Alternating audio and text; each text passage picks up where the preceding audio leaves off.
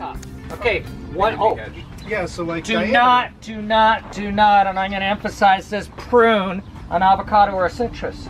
You thin it. Open it up. Take the dead tissue out. Bring it down a little bit.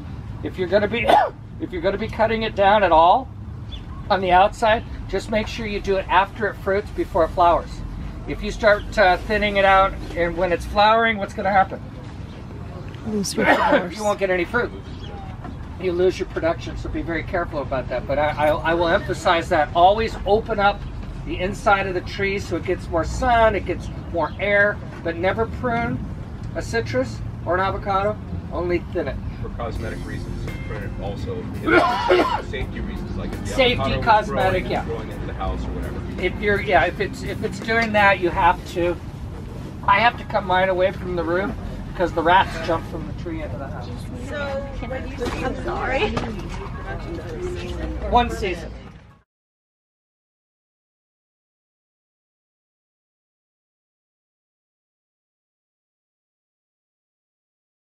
For sanitation, Pacoima Beautiful now for about 1.5 years doing these lectures. This is our first one down here and I'm very pleased. Thank you guys for coming out. Hopefully you'll enjoy yourselves.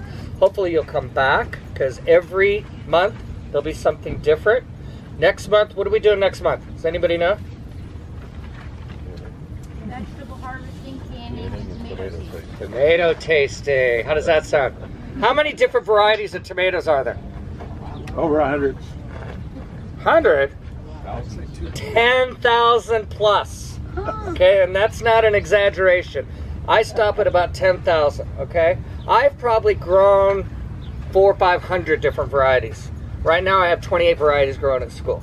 I'm not going to bring all 10,000, don't worry. I'll bring probably 10 or 15, but you guys are going to get a lot of different varieties. I'm going to pass these around and then we can start chopping them up. Here's some of the varieties I just picked really quickly when I came in. Okay, this is a black crim. I'm going to just kind of show you a few of them. I have Cherokee purple in here. Black crim, very similar. My favorite, right here, green zebra. So if you wanted to kind of take a look, and then when they come back, we'll chop up and have a little bit. That came from the garden at Selmore. The heat didn't kill me too much, did it? A lot of mushy ones, but I guess if I was doing canning or spaghetti, it would be okay. But, is it a huge difference in taste? Oh, yeah.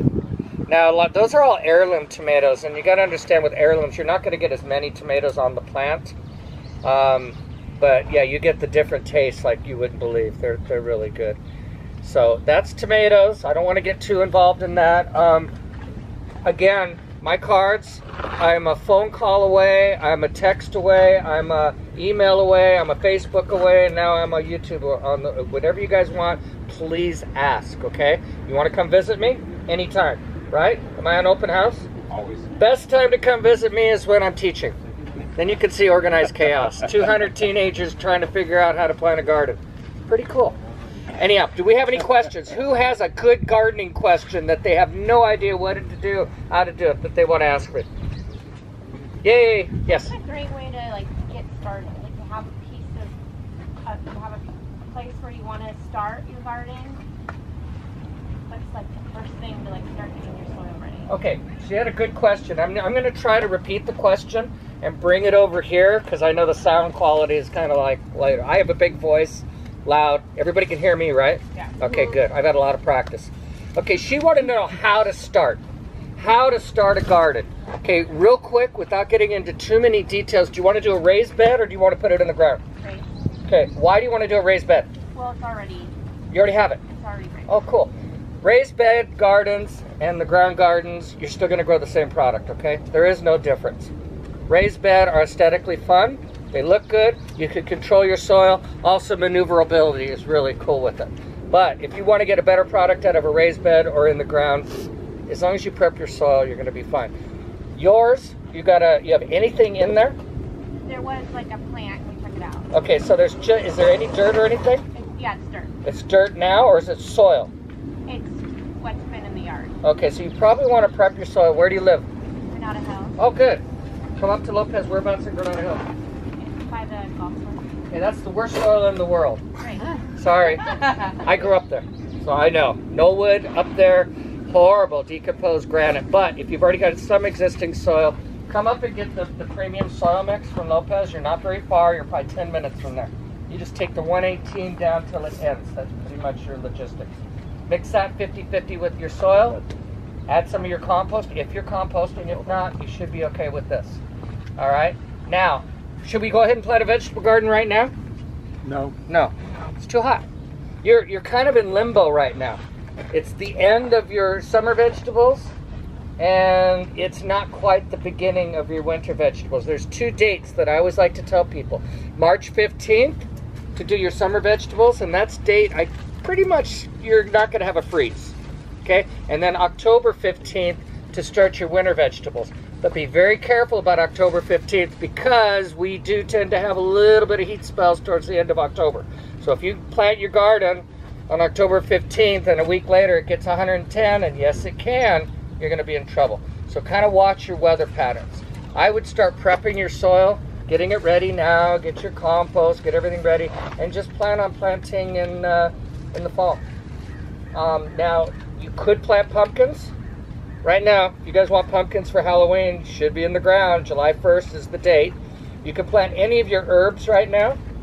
Cucumbers, watermelons, things like that. But for the most part, I'm done with my summer vegetables. It's over. It's too hot.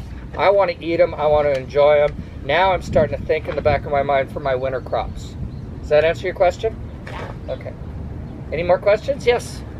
So, we have a lot of sun in our place, as do most people, but we also have a lot of really beautiful pots. The pots get really hot. So is there something that can be done, or should you do anything to the wall of the pots to protect them from the heat? Pot container planting, number one, you're going to need a lot more water, okay, because they do dry out. Terracotta pots, like the clay pots, they're going to dry out faster than any of them. A lot of the ones I have are glazed. The glazed are better. Okay. The glaze will get hot, but the glaze will hold the moisture in. Answer to your question, there's not a lot you could do. If you're going to do container, you got little containers are going to need a lot more water. The bigger the container, the less. I grow tomatoes in containers at school, but I grow them in 35-gallon containers. And I'm going to tell you right now, that's the smallest container to use. If you're going to do container vegetables or container tomatoes, they need to be big. Tomato root systems are huge. They're really big. Does that answer your question? Yeah. Okay. Yes, sir. So I'm going to tag on to what you were talking about earlier about raised beds and planting directly in the garden. The time that you would use a raised bed for sure is if your soil is terrible. Right. So if your soil's hard, you don't want to fight your soil. You don't want to fight your soil. Also, your soils, you had a good thing. If you a really good time for using raised beds, if you got a horrible soil and you live in Granada Hills, sorry. Yeah, because you don't want to fight your soil. What happens when you have a really horrible soil and you prep it really good? 6 months, it's back to normal. Whatever normal is, okay? You have got to prep a soil all the time. Whereas your raised beds, you can adjust your soil and you can control it a little bit better. So, absolutely. And if you have a concrete backyard where you don't have any soil, any place to garden, Concrete backyard, but you've got to make sure you got at least 2 feet. for drainage. Okay, and then you also, what I would do, if you're going to do concrete, you want to put some wheat cloth and you want to put some wood chips all around, at least 3 feet around each bed. Otherwise, it'll burn up. You're going to just get so much heat. Is going to Right. the heat, right. Any other questions? Yes. So there's a section I have kind of like clay soil. So how do I kind of get good drainage out of that? What do Out of clay soil, you got to prep it. Dig back deep. to what you're saying. Back to compost. A clay soil, I really like to use redwood compost and even add some calcium sulfate or gypsum to it too to help it break it up. But you want a chunky more to break up those smaller particles. Okay. Do not add sand to a clay soil. What happens if you add sand to a clay soil? Cement, right. May as well make adobe brick houses, right? So don't do that. People think, oh my God, I got a clay soil, I'm going to add sand, it's going to fix it. No. It'll just make it compact and you'll make cement. So really what you want for a really hard clay soil is redwood compost, more of a wood-based planter mix, something that breaks it up, and calcium sulfate gypsum, which also will help lower the pH. We're not going to get into pH, but look it up. It's an important thing. And that helps break it up. Deep deep, deep. Dig, yeah, drainage, #1 priority when gardening. I don't care what it is, you better have good drainage, okay? It's better to water more than only water a little and it sticks up there. If you got a clay soil, you got really bad drainage. So you want to really break up that soil and dig deep, backfill. So when you say deep, what are we talking? 1 foot, 2 feet? 10 feet. How? No. That's more You know what? You got to do what you can do. Okay. We're limited, okay? We don't have a tractor. We don't have all, you know. You got to do what you can do. You know what I always say is wing it. Do the best you can. Wing it. If it works, great. And if it doesn't work, next time it's going to work differently because you know better. Right? Don't make the same mistake twice. Yes. What's the end? I live in Venice. Huh? It's very sandy. Okay, here's the opposite side of the spectrum. We talked about clay soils. She's got a sandy soil, okay? Most of your planter mixes are really good, but if it's extreme sand, I'd recommend using peat moss. Okay, peat moss and sand are your best mixture. Okay? I was just going to ask, I have some ficus, small ficus trees that are in my soil. I live in North Hollywood, and they're just not growing. What do I do with the soil? North Hollywood's very sandy soil. Yeah. Okay? It's like I'm at the beach. Fertilize. If your ficus aren't growing, it's lack of nutrients. And in a sandy soil, you're not going to have a lot of nutrients. A clayer soil will hold the nutrients in, whereas sandy, everything leaches out. So if you're having an issue with ficuses in North Hollywood and a sandy soil, the only thing it could be is you just need a little bit more nutrients. Should I mulch it, or will that help it? Or? It'll help keep the water in, Okay. but you need to go get more of a fertilizer. You know where Sago's nursery is? Yeah. Go there. Okay. Go over and see Dean. Okay. I always like to tell people to go to more of the mom and pops, the old, because they have the knowledge. Okay? Where is that? Burbank and Whitsey? Burbank Laurel and Canyon. Laurel Canyon. Yeah, you live out there too? I used to. Oh. They've probably been there for 30 years. No, more. More, right? Way more than that. That's why the name was familiar. I come from Green Arrow Nursery, which you're It's talking Northridge. 70 years. Sepulveda, which there is no Early more 70s Sepulveda. Northridge. What? That was the early 70s Northridge. Green Arrow. Sepulveda. It was.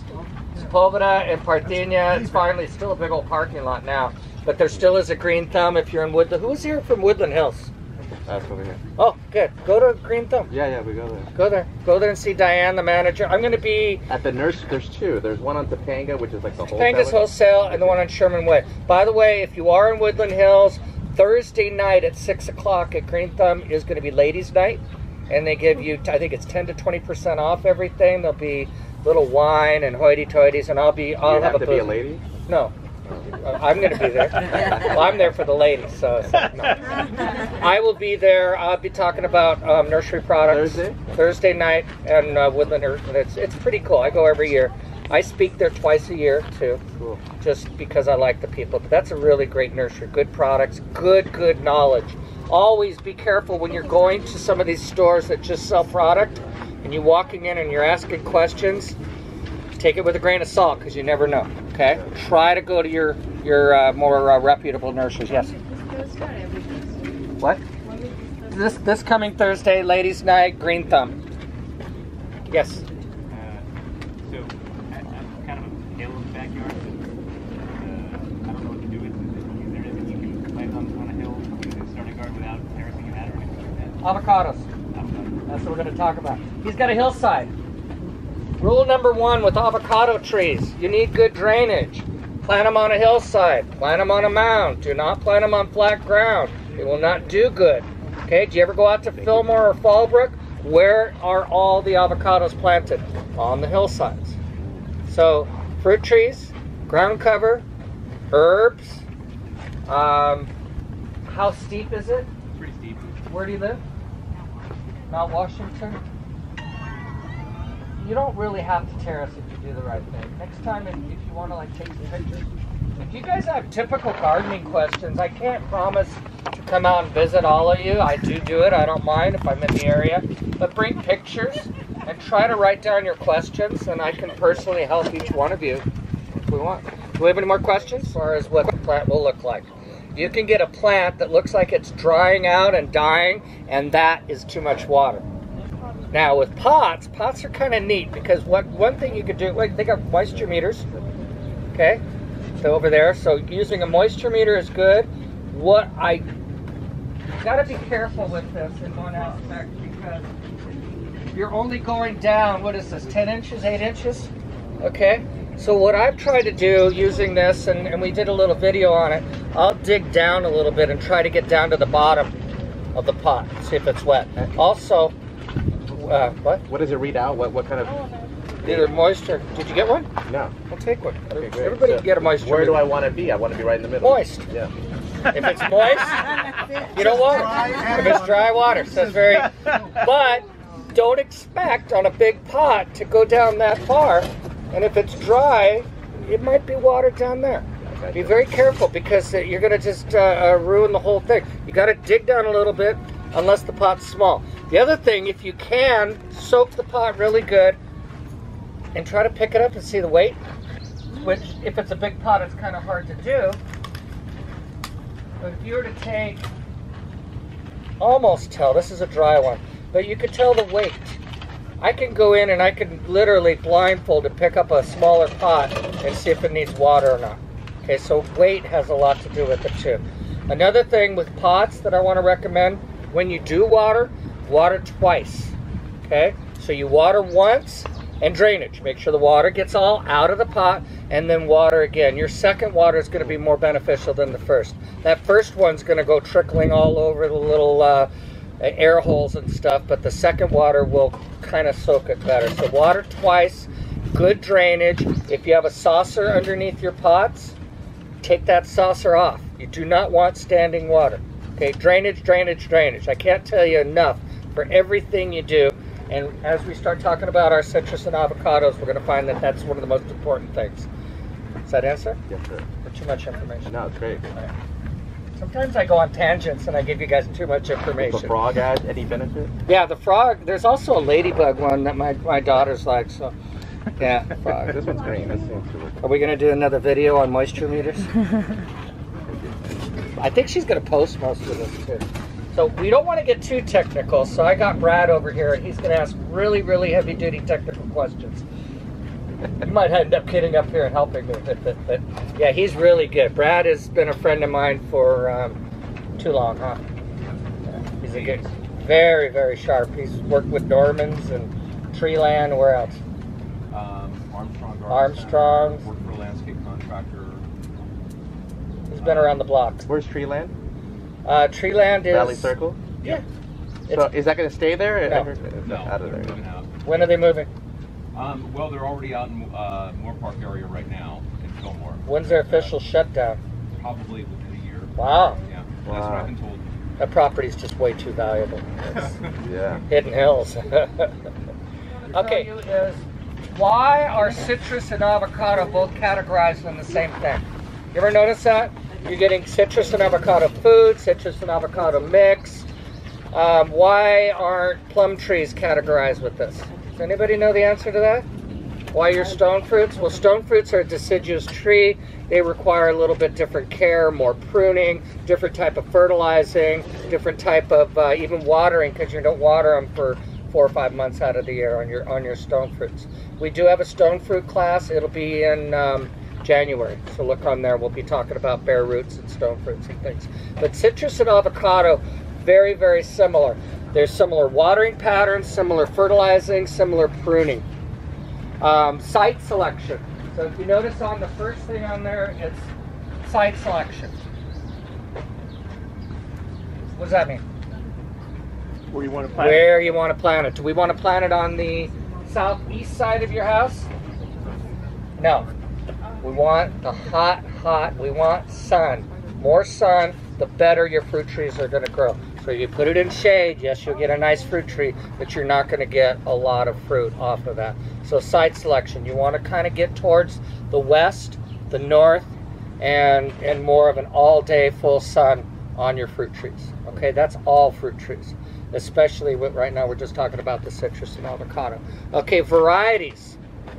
So we're going to talk a little bit about citrus first. Ooh, what's your favorite citrus? Lemon. tangerine. Tangerines. Orange. Oranges, okay. Those three are pretty good to start with. Lemon. There's basically 2 kinds of lemon we want to talk about. A Eureka and a Meyer lemon. Okay, Eureka, out of all the citrus, probably grows the biggest. You're talking about anywhere from 18 to 20 feet. Okay, some people say 15. I have a 20-foot Eureka. Probably the most prolific, put out the most lemons. This is what you're drinking here too. That is Eureka lemonade. Okay, so it's a bigger lemon, it's a bigger tree, you're gonna get more fruit. It is the standard original lemon. Your Meyer lemon is a grafted version where they've taken the lemon and they've added a little bit of orange to it. Okay, you're gonna get a smaller tree and just a little less tart, a little less sour out of a Meyer. Meyer would be more for a smaller location, you could probably put it in a pot if you'd like. I really don't like putting fruit trees in pots, but sometimes you have to do it because you don't have any other way of doing it, okay?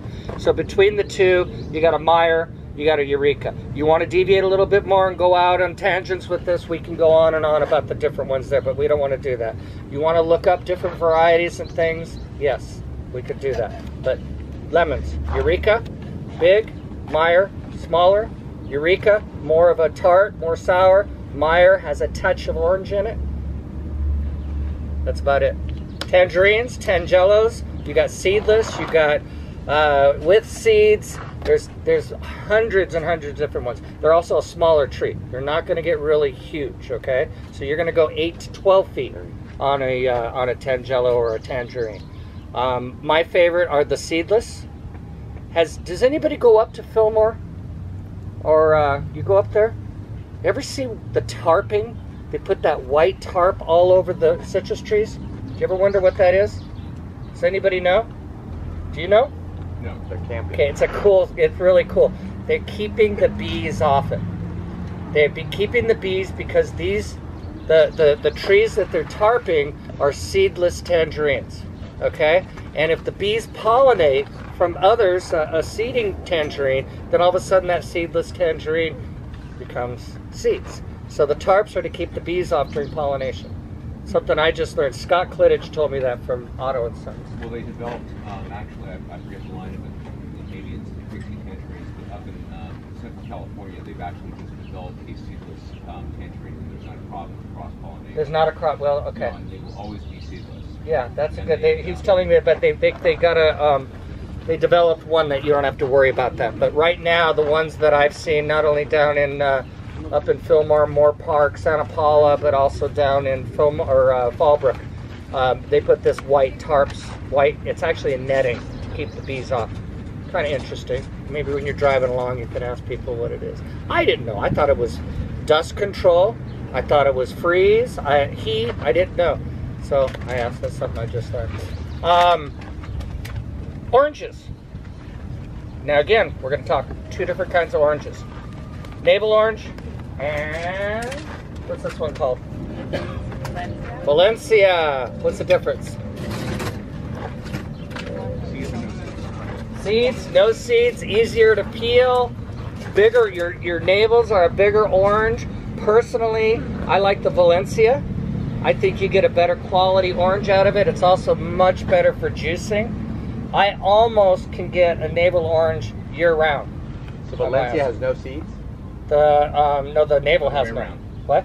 The navel has no seeds, right. Valencia does, and the Valencia has a higher juice content. Yeah, you can see, look at this thing dripping.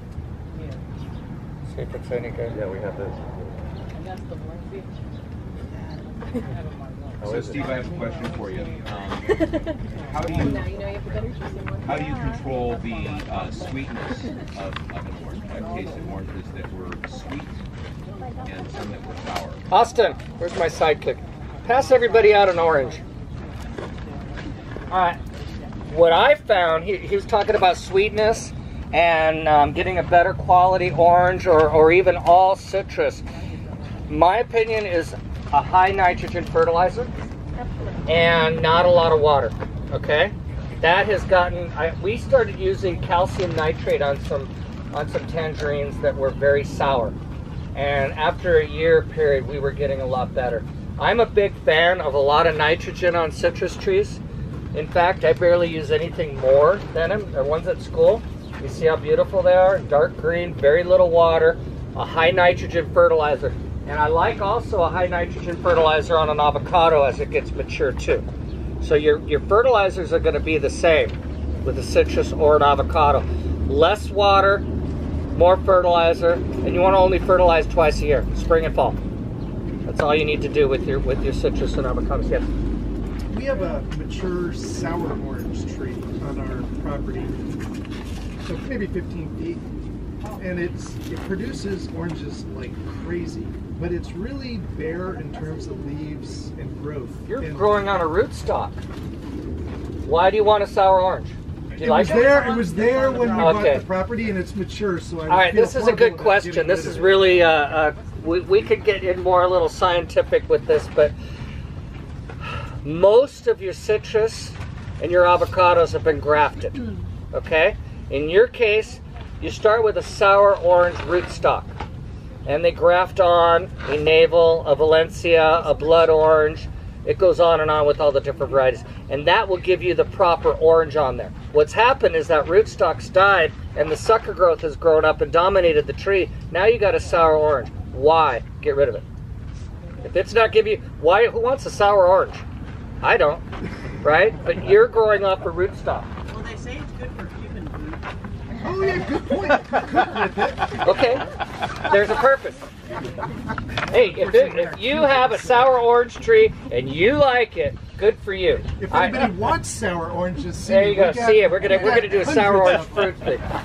Me personally, if I have a fruit tree and in 3 years I don't get any fruit on that tree, it's coming out. I don't need it. I want a fruit tree to produce fruit. That's all. I don't think fruit trees are the most prettiest trees in the world anyhow. You know? Avocado, if you look at this is a Hass avocado, which everybody's going to get one. This has been grafted.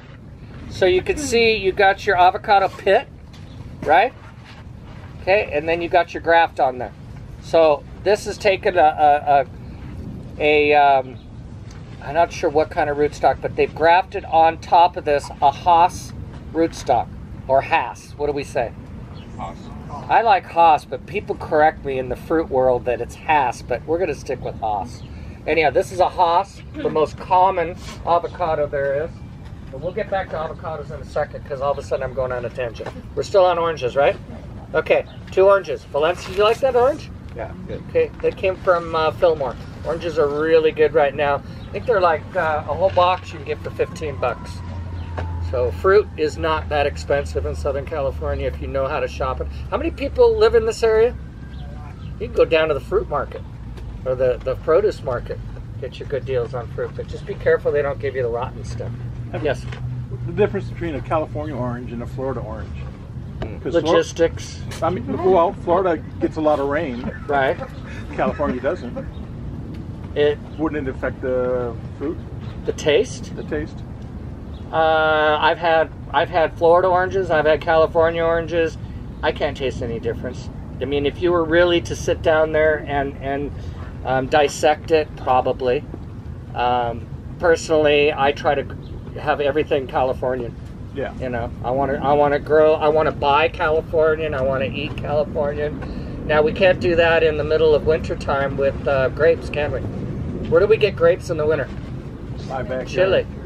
Oh, really? Now, the only reason I like Chile is because my wife's from Chile, so I got to be nice to her. Actually, when I was down there, the strawberries were awesome. I mean, and we have some of the greatest strawberries in the world. What time of year did you go? I was there in winter time. Our winter time, their summer. Yeah. Yeah. And you also understand that in Chile, you got this long country and it's bordered by the ocean and what else? Mountains. The Andes, right? And the Andes are all volcanoes. So you're getting all that volcanic soil that over hundreds and hundreds of years has been going into there. So they have a very, very rich soil. They also have a longer growing period. So between the soils and the longer growing period, you got pretty interesting production of produce there. All right, going on with citrus. Planting citrus, be very careful about planting stuff right now, okay? It's just hot. It's hard on a tree. It's hard on any tree. I prefer planting either the spring or the fall. Fall is a really good time because you'll have all winter long to get a good root system. Number one thing you got to remember with planting both citrus and avocado is you need to dig a big, big hole, okay? You've got to get down and get the drainage. Remember, I'm going to say that again. Drainage, drainage, drainage. You don't have good drainage, you're in big trouble. So a good hole, drainage. You don't have to use a lot of soil prep, okay? This is an argument I had. I was in City Hall on Thursday at a tree meeting, and this is an argument that we had with people there with planting your trees, street trees in particular. If you tend to get a lot of really, really rich soil in a hole and you plant that, what's going to happen when those roots start to go into the native soil?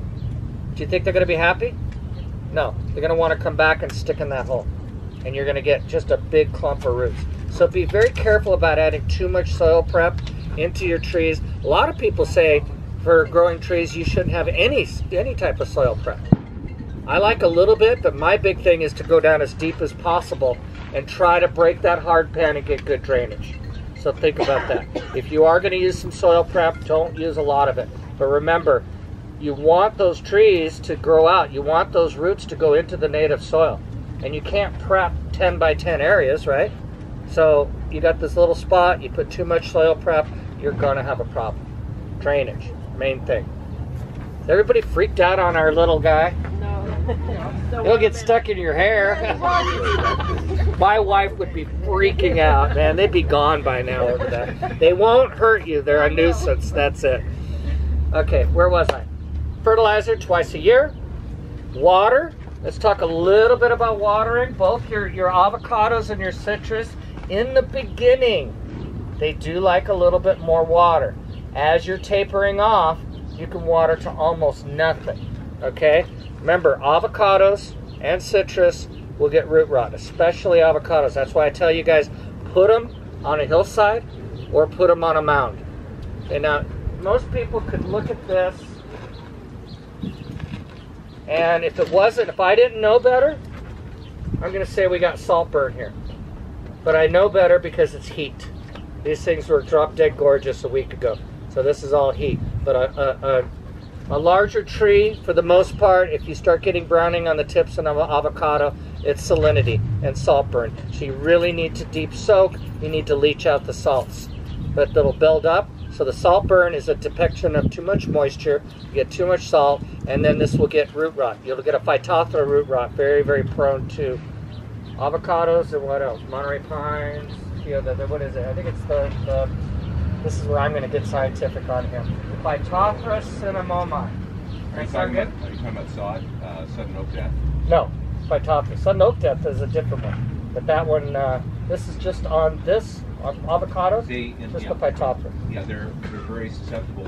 And with the way to prevent that, obviously, is to make sure that they have good drainage, but also by adding gypsum to the soil. Gypsum will build up the calcium. You can get help with that, but it'll also drop your pH.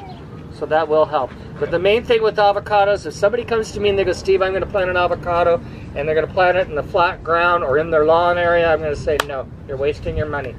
Plant it on a hill, make a mound, or plant it on, yes?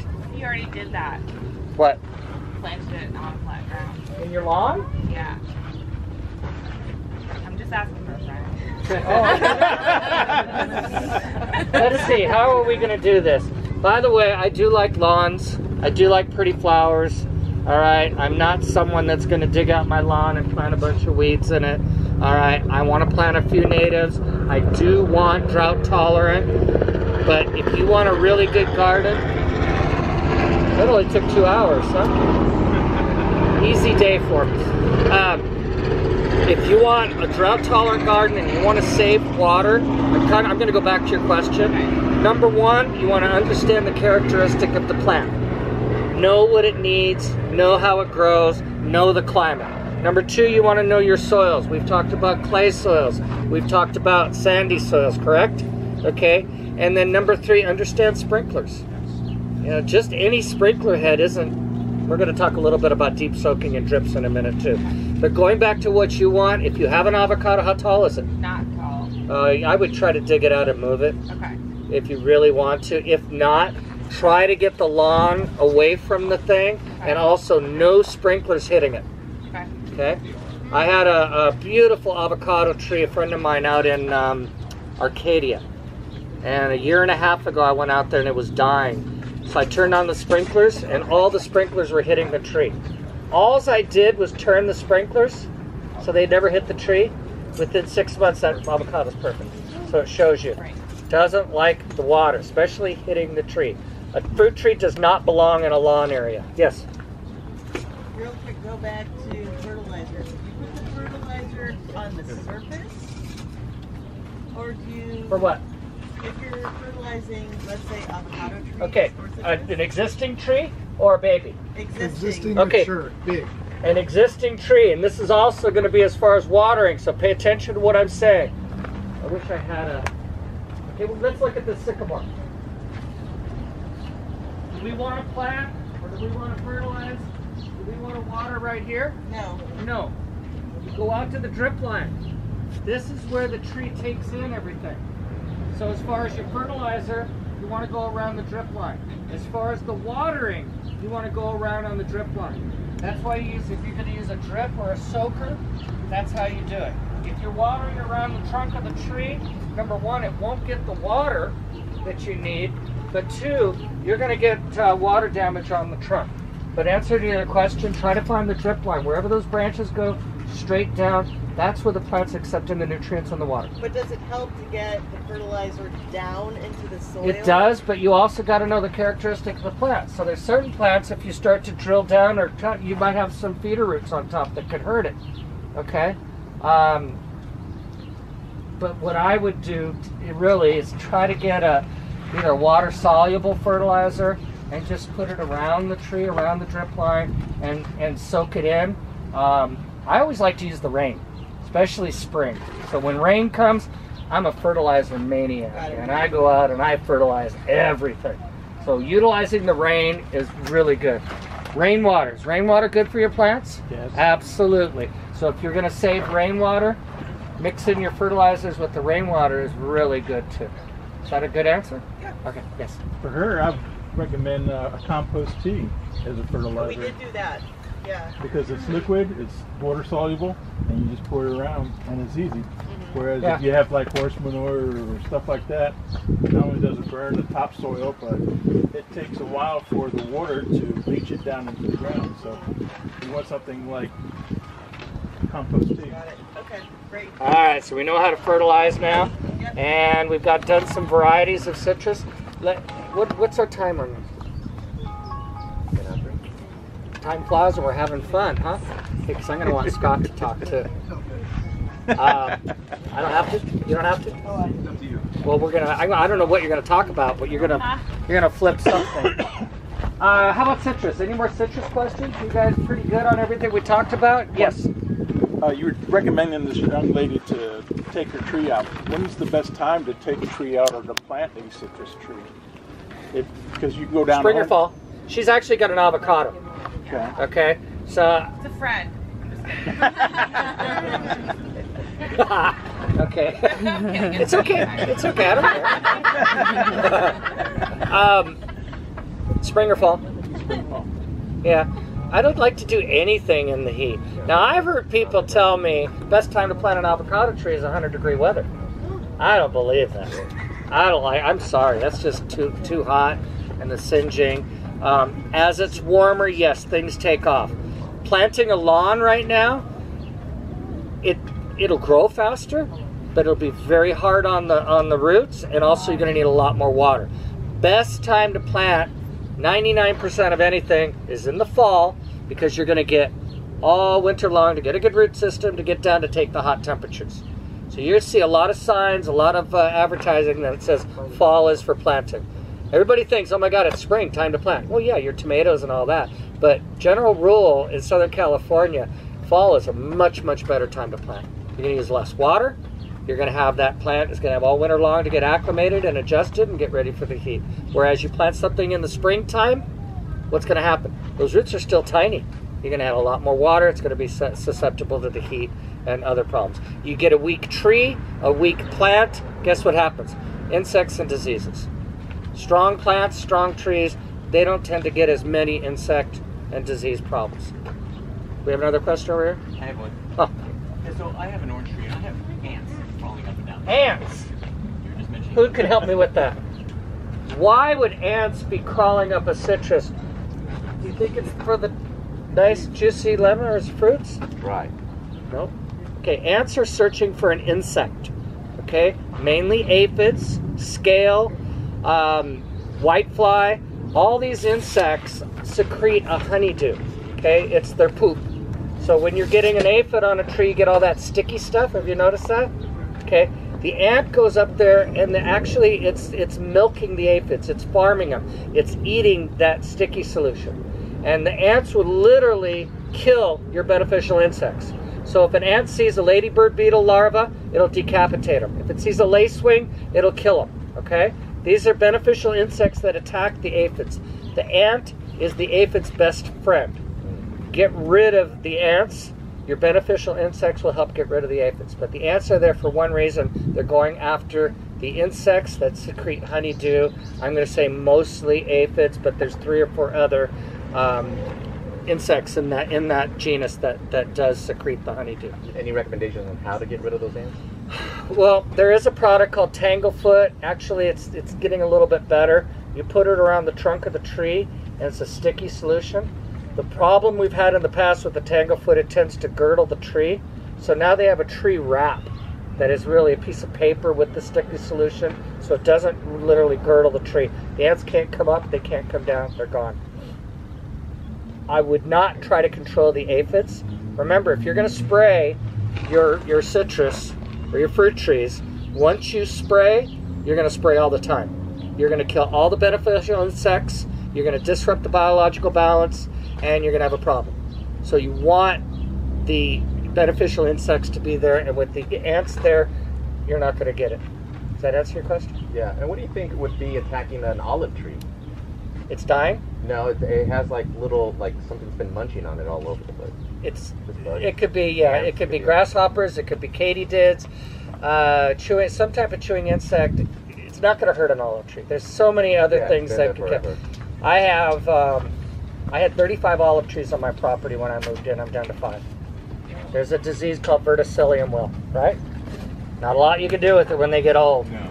So, I mean, years ago, they had a benlate formula that we use as a soil drench. That's not on the market anymore. And even that, all that was doing was prolonging the life. I'm just going to say verticillium is a part of old age. That's the only way to do And it. varieties. We're going to talk, the most popular variety of avocados is Hass or Haas, okay? That's what everybody's going to get. What? I was told Hass, but we're going to call it, I can't do it. Yeah, It's like, does anybody know what a clevia is? It's a flower that grows in shade. I was told by the biggest clevia grower in the world, it's clavia. I cannot get to say that. After 40 years, am I right? Can you say it? I call it Clivia. Clevia. Yeah. Yeah, but they call it clavia. I don't know. I'm not going to do that. I'm too old to start worrying about things like that. Anyhow, avocados. Some other varieties. You got bacon. You got Fuerte. You got Mexicali. You got Little Cotto. You got a lamb. Pinkerton. Pinkerton. Which one is the big, fat one with the thin skin, but they're really creamy? Yeah, like that. That's a lamb. This one's a lamb. Yeah, That's So, I mean, if somebody wants to start chopping, we could start having some avocados here. I got the lamb. I got Haas. This is a reed. yeah. Okay? So I do have 3 varieties of avocados. If anybody would like to come up and chop some up for samples, please. I would ask my grandson, but every time he gets a hold of a knife, he cuts himself. You have a plate? We can find something. Yeah, let's do this. You want to do that? I got a knife. All right, we want to cut up some more oranges, and we got avocados. Did everybody get some of that lemonade? Yeah. Did you like it? Was it pretty Very good? good. Okay, good. Very good. Only thing bad about it is the sugar. So, sorry.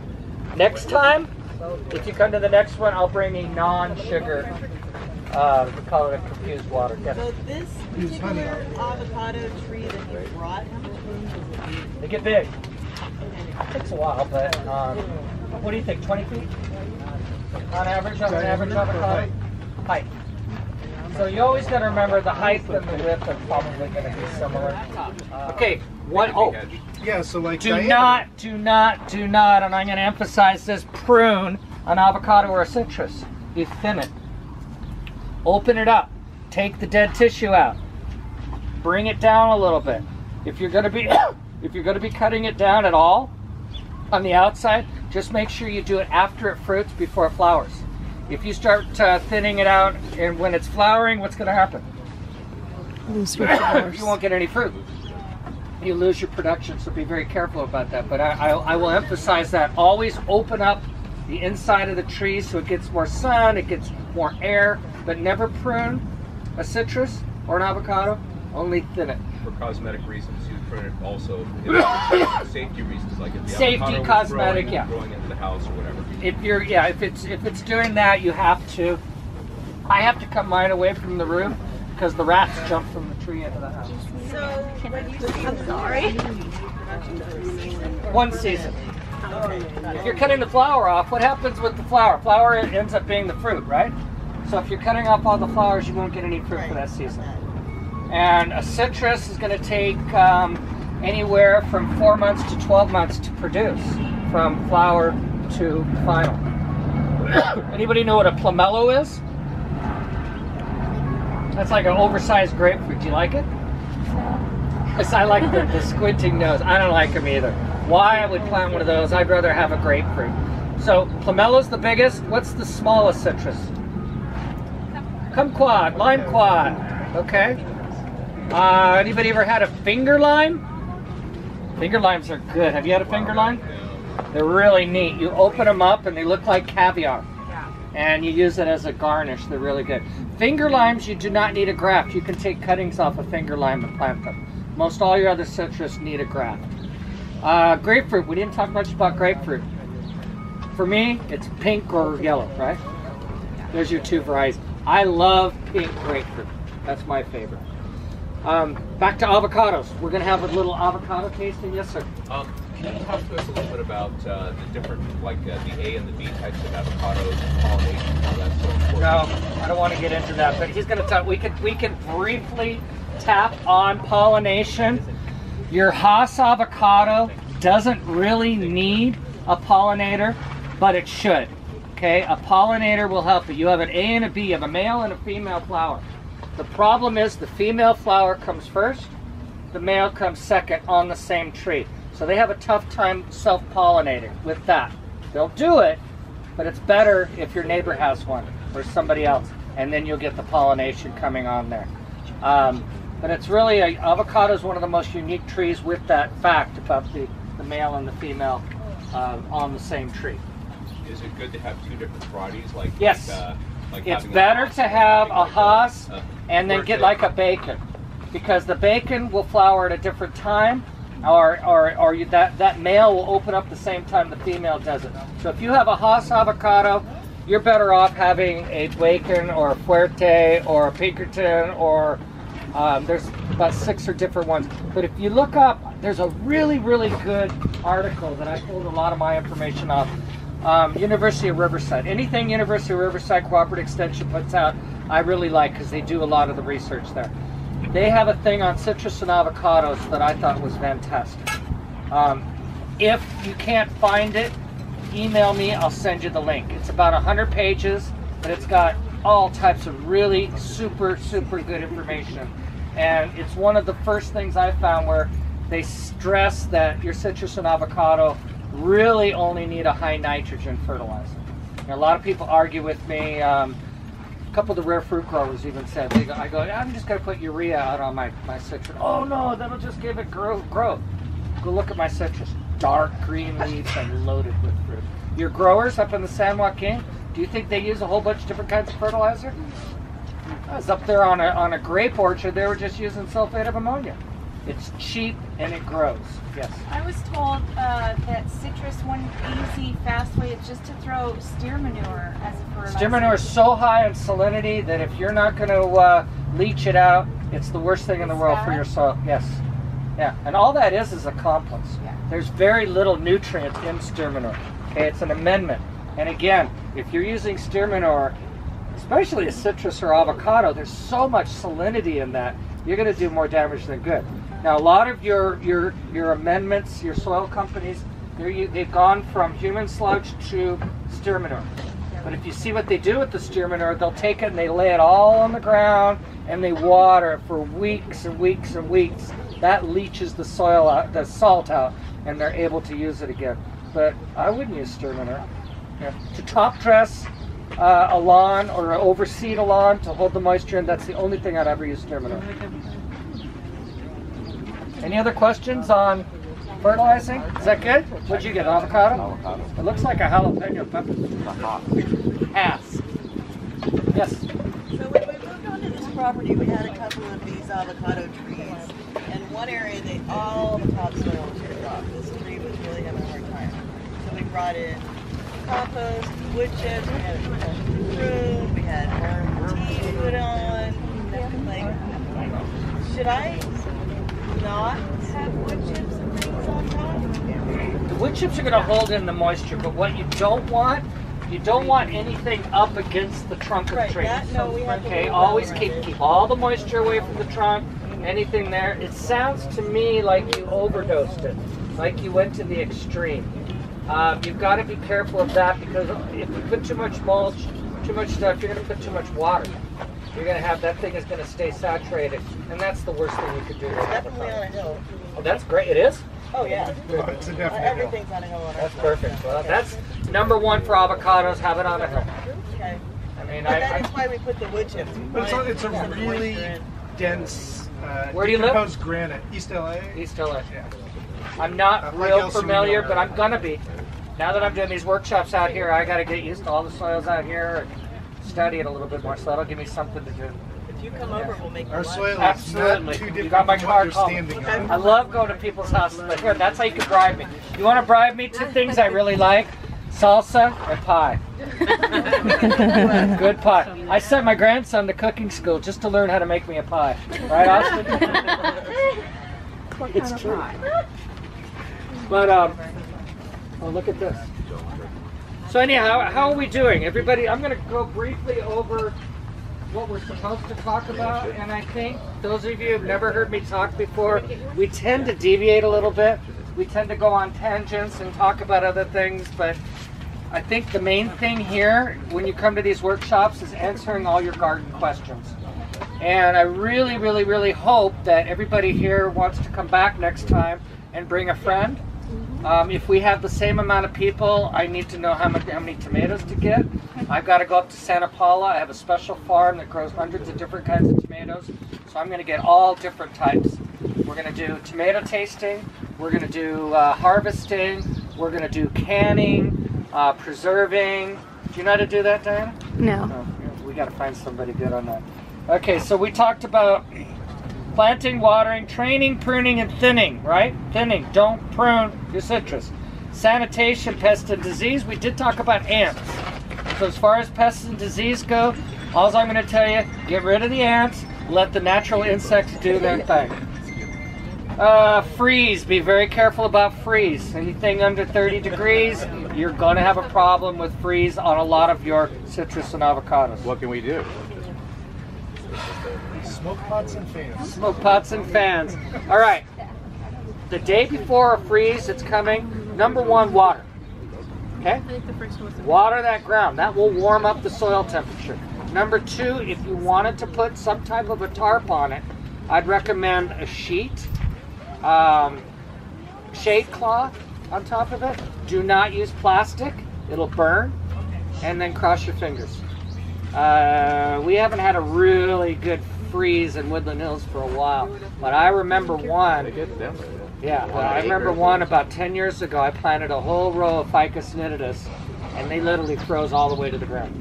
So it can happen. But prior to it, a heavy watering, and if you really think it's going to get down below 30, put some sheets on top of it. That will help.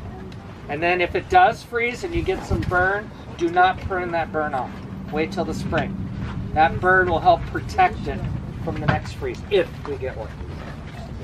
Oranges, maples, limes. Who likes limes? Okay, again, I'm only going to categorize 2 limes. Bear's lime, which is your regular lime, and what's the other one? Corona.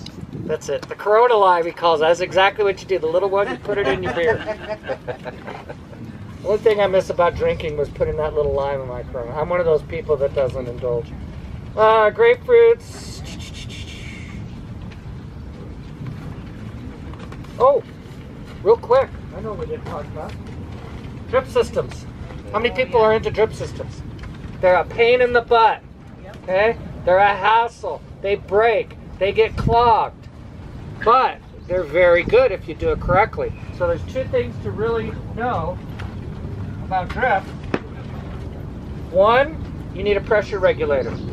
Okay? You cannot come off of 70 pounds to 125 and think your drip system's going to work. It'll blow up. Also, a pressure regulator is going to evenly disperse the water, so you'll get the same amount of water out of the first emitter as you do the last. Second is a filter system.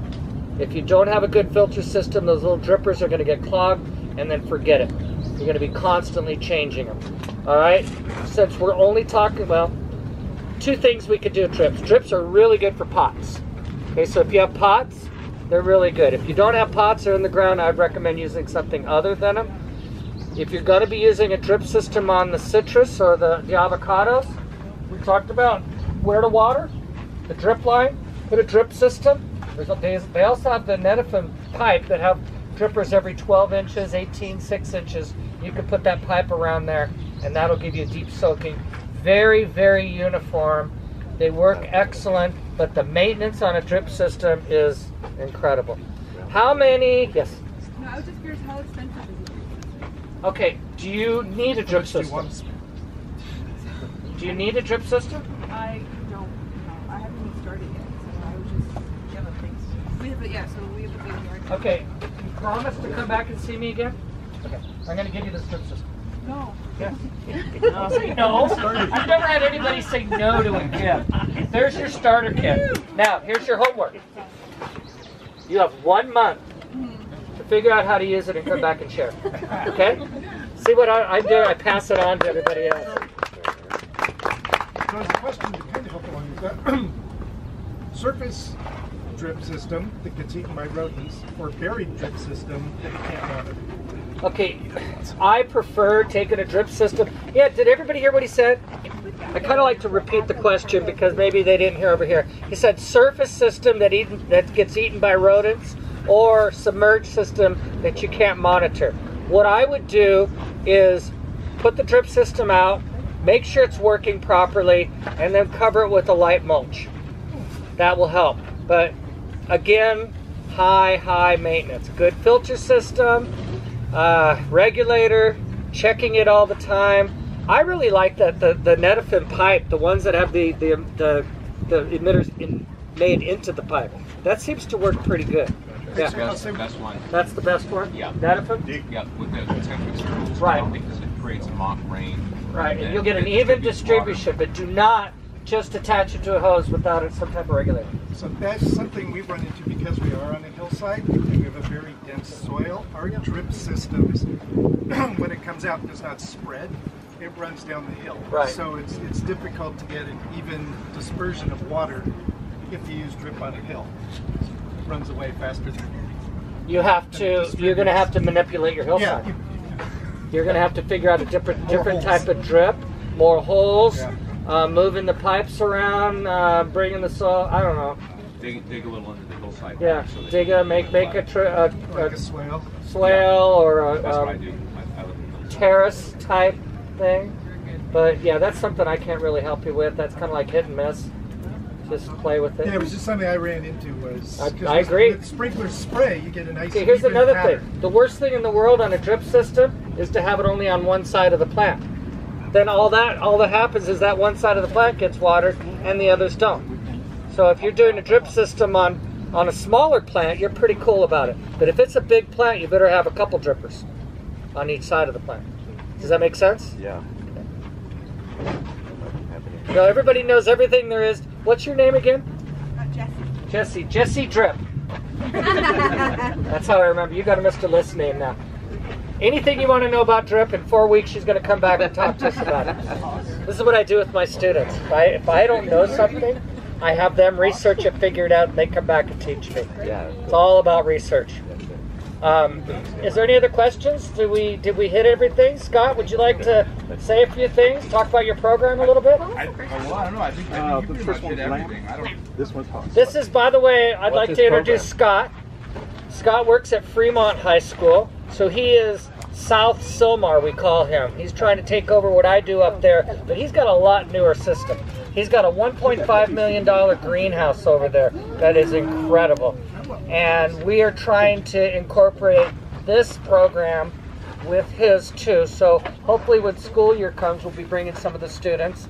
And who knows, maybe Scott will be doing a couple of these workshops here and there. That would be really nice. But if you ever want to go by it, there's a wellness center. I think somebody was here. Does anybody know where that is at Fremont High School? There's a wellness center right on or next to the campus. The Uma Clinic. What's it called? Uma Clinic. Clinic, yeah. Clinic. And there's this beautiful greenhouse. Go check it out. It's pretty impressive. Where's but Fremont School? That way. Along at 79, like San Pedro and Manchester. Wow. Yeah, he's got a pretty unique Sylmar. presence. Yeah. Oh, I say South Very Sylmar south. because Sylmar South. Very He's my south. sister's South school. of Sylmar. We are trying our hardest to duplicate what we do up there down here. And the reason I say that is because we grow thousands and thousands and thousands of plants, and I'm not exaggerating, and we give them away all over the city. Number one, we take care of any educational program. Number two, we take care of low income. We plant a lot of gardens for the low income, trying to teach them how to not only eat healthy, but not have to buy their own produce. And you know how expensive organic fruit and vegetables are? And you can do it for almost nothing. We work with community gardens, and then any type of garden clubs and workshops. So everything I do up there, I give away. I don't sell anything. And you guys are all welcome to come visit me anytime you want. My cards are over there. We have the flyers coming up. And if you'd like, we don't have that many people. So I got pretty much a variety. I have, everybody can get a strawberry. This is a strawberry, this is Durban, kind of a newer variety. And then there's an avocado tree for you. And then I just thought, just for the heck of it, I brought a bunch of rosemary too. So if you plant the rosemary in front of your house, you won't get the ghosts and brujas, all right? It wards off the evil spirits. Last time I said that at an herb meeting, I got in trouble. I thought I was teasing, but I'm probably the biggest witch and bruja you've ever known. I like herbs, not that kind, regular herbs. I'm serious, I'm clean. Huh? How do you grow rosemary? How do you not grow rosemary? It's a weed. Stick it in and water it, it'll grow crazy. You know what's so nice about it though? And it's supposed to help with Alzheimer's and dementia, but it doesn't help me much. But it's so nice, and it's oils. Oh my God, you can make your oils with it. We do an essential oil. Take an almond oil or a canola oil or a coconut oil, dry out your rosemary, put it in the jar, let it sit for a month, and it's awesome. This is one of the easiest plants to do an essential oil with. Does it have to have a root before you plant it, or you can just take off a piece and just... The cutting's fine, but you look here, there's a root. It's ready to go. This will be a nice big plant. So, and if you want, you guys can also, if you want like certain kind of plants and things, send me an email. I got lots of stuff. Yes? How much sun and how much water for the rosemary and strawberry? Full sun, and at first you do want to remember, even if it's drought resistant, the first year you got to keep things wet. Okay? Don't expect a California native or a drought resistant garden, throw it in there, and tomorrow you don't need water. These poor little feet, they got to grow. Like every day you'd water it? Well, right now, yeah. You can overwater this and not have a problem whatsoever. Okay. But once it starts growing really good, it's very drought tolerant. Okay. Beautiful purplish flowers, and they do attract bees. So if you don't like bees, you just snip off the flower. But more than anything, it's a pretty plant, but it's so good for culinary use, oils, medicinal purposes. Does it do well in a pot? Yeah, it does great in a pot. And it also keeps rats and mice away from your garden. Yes, it does. Anything with an aroma, it helps. I'll take 10. What about the strawberries? Same question. Sun and water. Full sun, lots of water. Also with strawberries, you want to make sure that they're in some type of a pot or they're on a little bit of a hill, because if they're flat, the strawberry tends to lay in the dirt and rots out. And with lots of water, I'm writing notes. That's fine. I know you're not. I believe you. And if you were, I don't care. I'm used to it. So, do you want the soil to kind of stay a little bit moist? A little bit moist. Don't let them dry out too much. Okay. I found that my strawberries, especially the first year, because the roots aren't down very deep, they tend to require a little more water. As they get older, they'll start having rhizomes and stolons. Rhizomes are underneath the ground, roots that go like this. Stolons are on top. And once that starts going and they start growing, they'll tend to be more drought tolerant. Okay. So even in, I mean, Granada Hills, so they would be, because I planted some strawberries like 2 days before we got 115 heat. And so the strawberries that I had, like, you know, they got the brown on the end, but now I have new stuff growing. Yeah.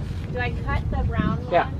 Okay. Anytime you get a dead piece of fruit or a dead flower or something that doesn't look good on a plant, that plant is going to put all its energy to try to help make that plant do better. Take it off.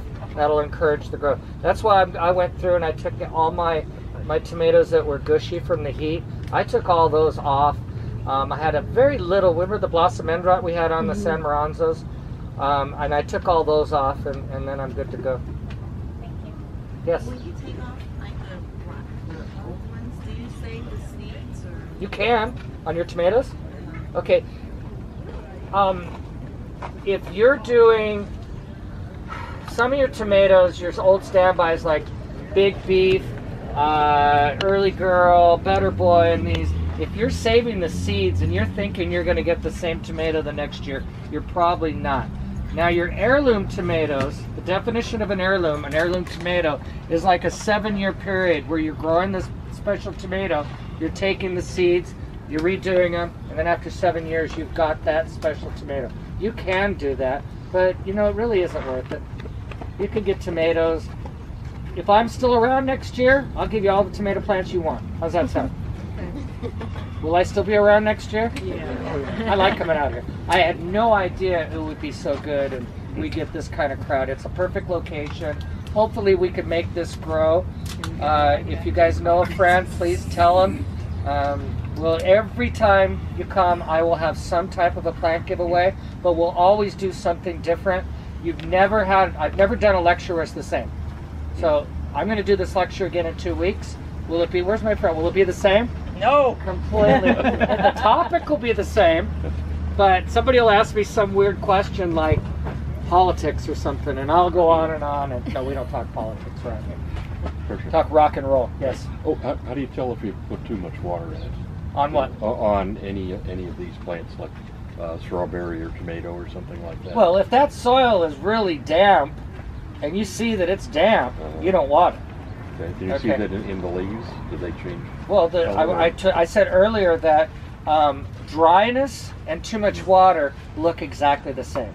Oh. So you can get the frog. Go get the frog. Oh, okay. Everybody get a frog, okay? You got any ladybugs? Not this time. Okay, next time you'll have ladybug. Well, I can't promise that. Also, make sure you get this really valuable information.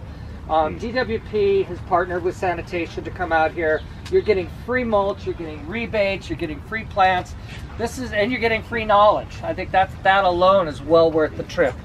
I don't think you can go to another workshop or lecture of this caliber anywhere in Southern California for free. People pay high-end dollars to come to this. I'm not bragging about me, I'm bragging about the whole program that they've developed. And I will also be bringing in guest speakers. To Lowe's and they have a little small container of ladybug. Uh-huh. What essential? That's a waste of money. You know what? They're really cool. You got kids? No. Got little ones? No. See, I got grandkids. And I take them over to school and we open up the ladybugs and they have a blast. Tomorrow I can't find a ladybug. If you decide you want to do the ladybugs and you're adamant on bringing them incorporate them into the garden, let them go late in the afternoon, early evening. They'll tend to stick around. If they find a food source, they'll stay. If you don't have any aphids or anything for them to eat, why would you want to stay? Right? So it's a novelty. Okay. I hate to say that, but there's a little trick. To keep the ladybugs, you can take a little sugar water, spray it on, and it kind of keeps their. It immobilizes them for a few more days. I didn't know that. Did you hear that? A little sugar water on the ladybugs late in the afternoon keeps them going. Also, if you do that and you find a tree that's loaded with aphids, maybe that'll make them stay too. This seems like a big. They're fun. I remember I poured a whole can in my granddaughter's hair. Oh my God, did I get in trouble? That's normal. Yes. How did you make the tea? Oh, it's not really tea. One avocado, one strawberry, and one rosemary. Take as many of the oranges as you want. Yes, they're all Hass. Hass. Thank you. I like you. Hass. And maybe I'll see some of you folks at the Ladies' Day at Green Thumb. Take your calendar. Can you look at my photos of my tree? Sure. Let's go where. For a friend. Yeah, right. Can you put this? What, you wanted an avocado too? Yeah. That's all. That's fine. So try to only take one. If there's any left over of the strawberries and rosemary, you can take more. But I need the avocados. Those cost me $5 each, so you can see.